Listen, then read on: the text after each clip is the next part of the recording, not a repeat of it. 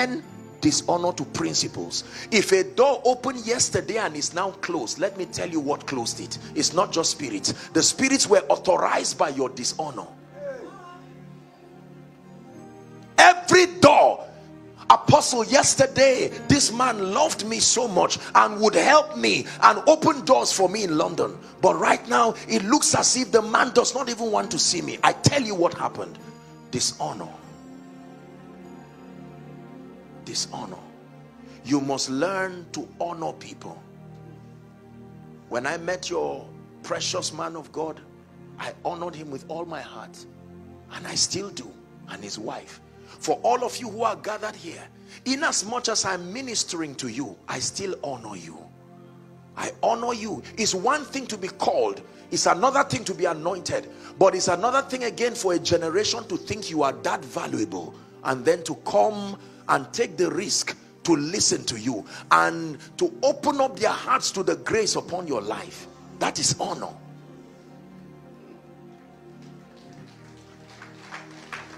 Yes. Thank you. Could it be that this may be why many of us have not been promoted? Honor. The day you walk to your boss and say, sir, I came into London without a father or a mother. When you saw me, you saw my tomorrow.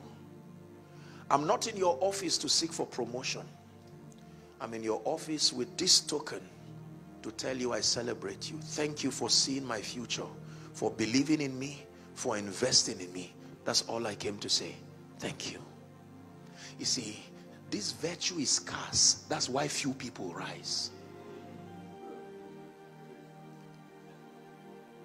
There are many of you here, your loved ones, scattered across this region and scattered across the regions of the world. The ability to discern. Yes, mother may not be educated. Yes, mother may not even be able to speak English.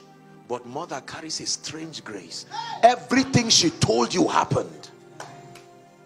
Why have you ignored her? You can, a simple phone call. Mother, I just want you to know that I am grateful. You told me that I would come to London. And I know you never went to school. But your word, I respect God's investment upon your life. Listen, do you know your miracle keeps passing you every day, but dishonor closes the doors to their anointings? It is possible, and I say this respectfully, you can be in this church, for instance, and I don't mean to insult your pedigree. Believe me, I love you and I honor you with all my heart. But if you see your man of God and his wife just as leaders, they are just leaders over me, congratulations, you will get leadership, but you may never receive the grace upon their lives. Elijah told Elisha, if you can see me, was he not looking at him? If you can discern what I represent. If you know men only by the flesh, you know, for those of you who did, I shared my story coming. I've been very, very busy. I just had to come in. I came in this morning and then I'm back again for another conference.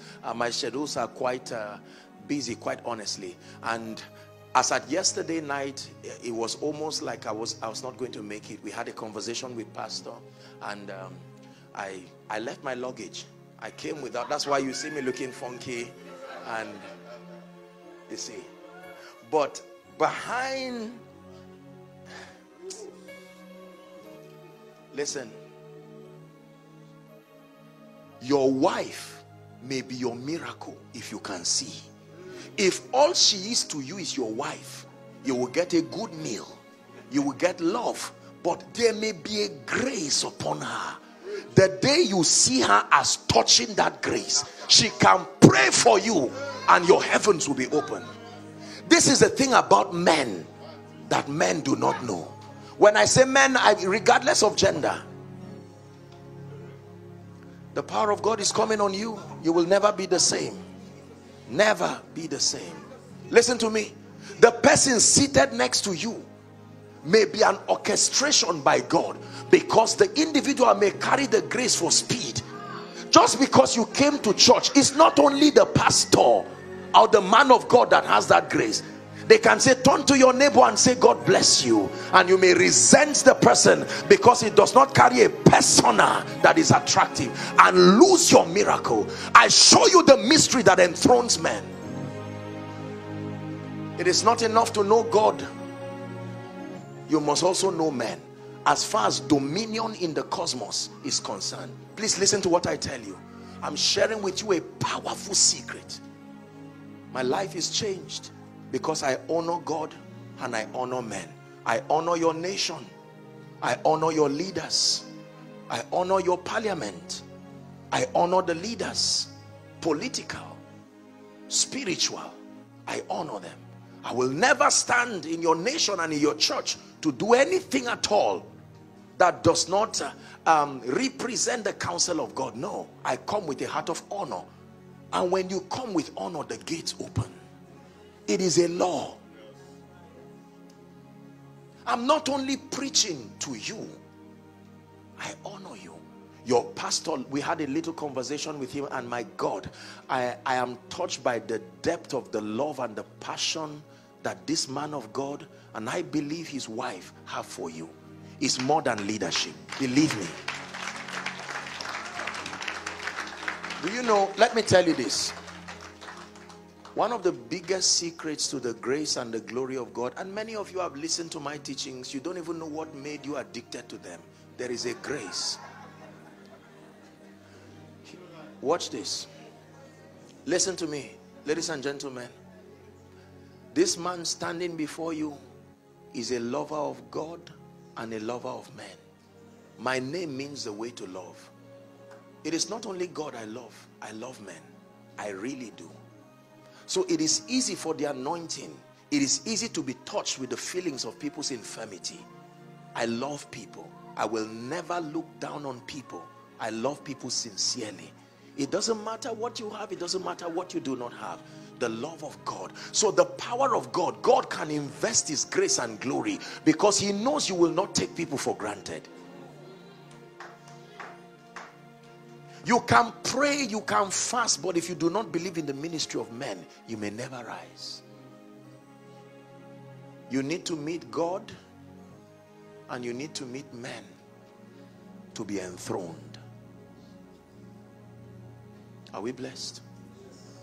These are mysteries of the kingdom. I have met men and I encountered anointings. I met men and I encountered wisdom. I met men, I encountered insight.